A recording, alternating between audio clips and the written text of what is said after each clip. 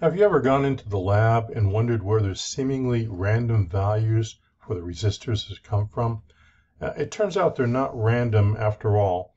They are set by an international body. It's called the International Electrotechnical Commission, and they set up what is called the preferred number series.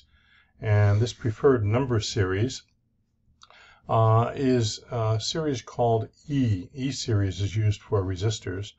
And E3 was an early series that's no longer used. E6 is used for 20% tolerance resistors, and you don't see that as often as you once did.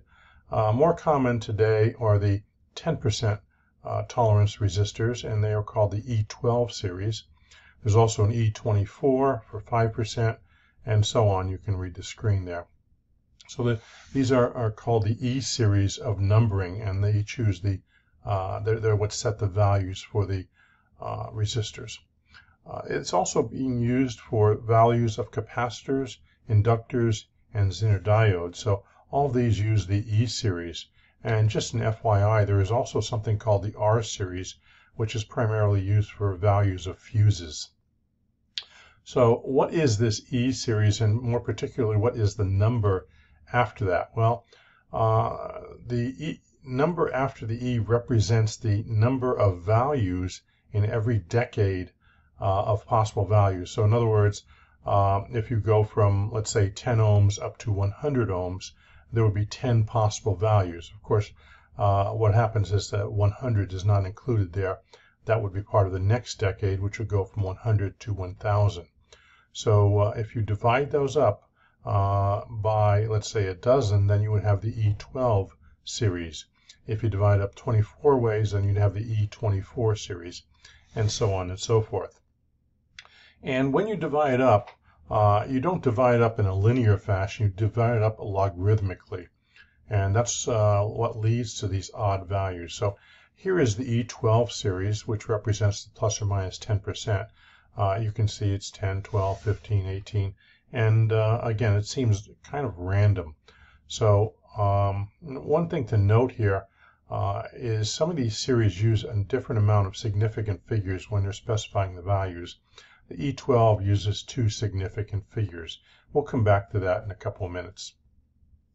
So how do we get these E12 values? Well, again, I mentioned that it's dividing up the value scale on a logarithmic scale. So if you were to plot this out logarithmically and set 12 equal divisions there, that's how you would get the values. But how do you do it mathematically? It turns out that each value is the 12th root of 10 multiplied by the previous value. And that seems kind of random in itself, but work with me for a little bit here. It turns out the 12th root of 10 is equal to 1.21153. So you take that 1.211 and multiply it by each previous value, starting, for example, at 10, and then you take the answer, which in this case comes out to 12.1153, and round that to the nearest whole number, so that would be 12. 12 times the same number, 1.21153, gives you 14. Round that to 15 because it's 14.538, so round that up to 15. You do that for all the numbers. You just multiply the previous number times that 1.21, etc., and round to the nearest whole number. And that accounts for most of the numbers in the decade.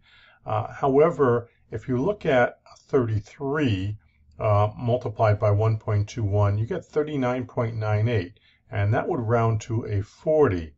However, because of legacy issues, it turns out that the standard value was chosen as 39 rather than 40.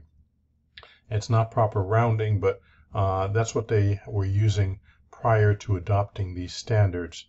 So they just continue to use 39 rather than 40. And the same thing occurred with a 56. That's not exactly proper rounding if you did the math, but they continue to use it because that's what they were using prior to the standards. So another series here is E24. That's where you divide up 24 times. And this also has 2 significant figures. these represent the plus or minus 5% tolerance. And you would get that by taking the 24th root of 10 and multiplying by the previous value. So notice that the root of 10 corresponds to the E. So this is E24 and a 24th root of 10. That's what you use to multiply by the previous value in order to get the next value. Next we have another one that really is kind of outdated, but it just illustrates the fact that the E value corresponds to the root. So E6 is the 6th root of 10, and that's equal to about 1.4678. Okay, this is 20% resistors. Again, these are becoming less common. You'll see this a lot in older equipment, occasionally in new stuff, but it's being used less and less often. More frequently, you'll see higher precision. We have E48. This is plus or minus 2%. And what's interesting to note here is now, when we're in E48 series, we move up to 3 significant figures when we're specifying the value. So E48 uses 3 significant figures. And that plays a role here when we're talking about color codes for the resistors. In order to identify the values, resistors, of course, have colored stripes. And the E12 and E24, we said, have 2 significant figures. So when you color code these resistors, you color code them with 4 colored bands. The first 2 are the 2 significant figures for the value. The third one is the multiplier. And the last one is the tolerance. And note, if there's no tolerance, that generally indicates it's plus or minus 20%. And that would be the E6 series. You might also see the resistors having 5 colored bands, and that is the E48 or higher series. These 5 colored bands now represent the 3 significant figures that we saw in the E48, plus a multiplier and a tolerance. So that is 5 colored bands. So that's why some resistors have 4 colored bands and some have 5 colored bands. And you may not run across this very often, but every once in a while you'll see actually one more band on the end that represents the temperature coefficient of the resistor. So if you happen to see one last band there and you don't know what that is, that's a temperature coefficient. So hopefully you've learned a little bit more about where these oddball values come from. They're not random. They are chosen very specifically, and that's the procedure. So we'll see you in the next video.